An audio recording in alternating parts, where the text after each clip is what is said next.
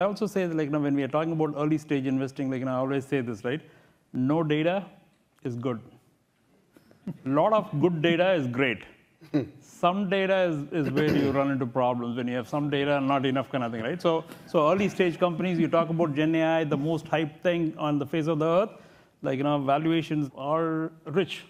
But like anything else, like the law of averages, the law of numbers will come into existence, right? Now, the question is it in 2024? Is it in 2025? We can debate kind of thing, right?